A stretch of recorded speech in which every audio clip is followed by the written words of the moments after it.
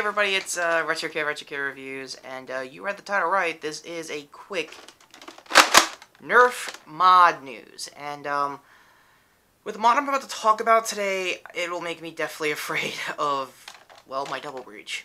To make a long story short, link or card to the video I'm talking about, I guess there or here, or anywhere. Point is, I found a guy on a YouTube channel. Again, for the sake of the timing, I don't have his name off the top of my head. His name and channel will be in the description below. So, let's talk about the 200 feet ranges. Cannot be done with older gen NERF modifications, like your long shots, your crossbows, unless you can 3D print the crap out of crossbows, which has been done. Again, I'll put a link in the description because we're going to have a lot of cards related to this mod. What this gentleman did, essentially, was take a double breach, kind of like this, singled, I think, the barrel of the blaster, brass breached it enough to take anything. Like, it could still take rival rounds, it could still take megas. I don't know if he singled it small enough to take micros. Best guess he probably did. I need to rewatch the video. But that's... Now, normally you would think, oh, okay, so he maxied the hell of it and did something. Well, yes, it is on its own a very weak blaster. No way in hell this could push 200 foot ranges. What he basically did was did a air pressure valve. A lot of PSI bladders in older blasters that needed to pump a lot. I know that was slam fire, but that's proof of concept there. Kind of like Super Soaker guns. So basically, he rigged up a system like this. Kind of along the lines of what I think Forsaken Angel did way back when he was doing Rapid Fire 20 mods. I really love the Ice of Fire mod. Again, card or link in the description for that. It's a really good mod for what I'm talking about. He amplified the PSI to basically house the entire blaster, wired the hell of it. I think used micro switches and something along the lines of fly roll mods to basically make this thing shoot twice if it was regularly pump fed. Now the cool thing he did was he did the pump, and that's how it starts the pressure valve, where it can go as many PSI as he wanted. I think the pressure gauge was right here on the top of the blaster, if I'm not mistaken. Again, I need to rewatch the video. On the body concept alone, it really couldn't, of this blaster, really couldn't handle all the wiring I think he was trying to get to. So basically, he bought a worker mag. I know this is a 22. I think he got a 12 or 16 dart P mag, and basically he just integrated it to house more of the wires, the micro switches, and anything he needs to get the final product. Now, the end result of everything I just told you is that this particular mod, in that channel's case, can push roughly 250 on chronographs. I'm not kidding, 250 max. Also, it could shoot other weapon types, like I was kind of avoiding throughout this whole video, but I might as well get out of it. Because it's one of those, like, actual engineering, practical channels. You may have seen a few of those. If you haven't, best case is this guy's channel, and I think Tested with Adam Savage. We're just basically going over practical effects, like how-to videos and stuff like that. In his particular case, it could shoot nails, screwdrivers, screw nails if I remember correctly, rival rounds, megas, and it can shoot fireworks. Yes, I am not joking. This guy managed to rig a lot of internal modifications to the point that it can shoot fireworks and breathe fire. I, again, wish I was kidding. Honestly, this is where I would stop modding and go, I should really do airsoft mods now and see if I could make it shoot real steel.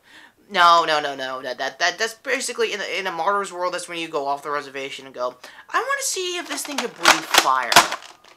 Yeah, that's basically what he did with this particular mod. So, my final thoughts on that guy's channel, please go subscribe, follow him on his social medias, help him on his Patreon, because apparently, from the look of projects like that, it took a lot of work. And if the guy is at all watching this video, hi, I do NERF videos sometimes. Not as much. I used to do a lot when I started out. Also, I like tokusatsu, so if I ever, I guess another food for thought, I guess for myself, Someday, if I ever do paint jobs for any of my blasters, modded or otherwise, I want to theme them like a lot of common wares. My first one would have to be Kuga, without a doubt. It's hard to pick which blaster it would be. I mean, it's hard with a color like red as its main form.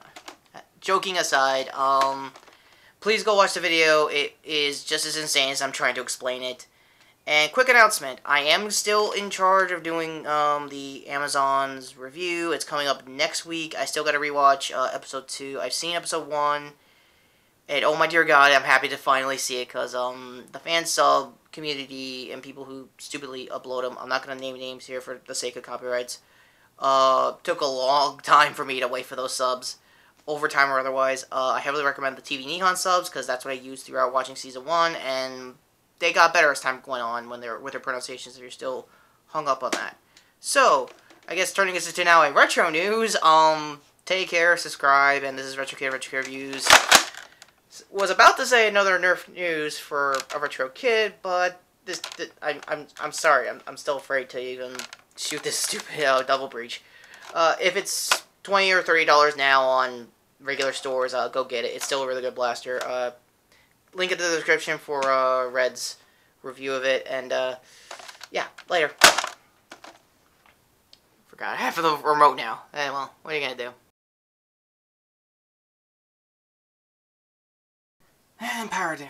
That was a nice NERF review, so let's check Tokusatsu Network and... Wait, what the... Hang on, let me zoom in. Oh... No, no way! Holy... apart from that last part. Oh... Oh, shit! Okay, hey, I gotta check something real quick. Do I have it? Do I have it? Holy shit, I have it! Oh, I think, I don't know, let me check. Oh, holy shit, but I have to subscribe to it. God damn it, real life TV! Yeah, last minute news, I'm not kidding here. I guess this is a retro news after all. Turns out, TV Japan, if you have a cable company like me that has it, either ironically or not, is about to air Wizard tomorrow as of this recording. Would love to do a review of it, but turns out my cable provider has other plans. So until then, take care, subscribe, and what the hell is this called inspired to my body?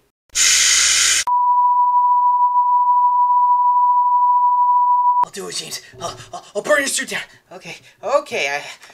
Rehension, by the way, and what did I miss? Any other news I might have missed? Just tell me real quick before the uncut starts up. Yeah. By the way, follow me on social media like Tumblr and subscribe to my channel. I know this is the end card. What are you doing? Do it now. Do it now.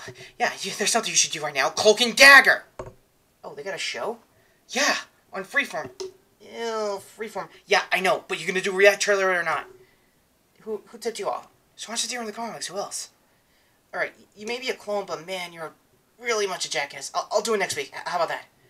No, Monday. That counts as next week. Stop. Alright, fine. Whatever.